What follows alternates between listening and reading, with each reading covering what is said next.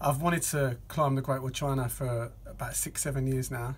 It's been like a bit of a dream of mine. And then meeting Denise at the British Citizen Awards, I was inspired knowing that she'd set up a charity in James's memory, and the fact that she's come back from like the worst possible experience and turned that into something positive and helping other kids. I think she's amazing, and people like that deserve every bit of help they get. So I'll be leaving on Friday and hopefully back on the 12th unless I fall off.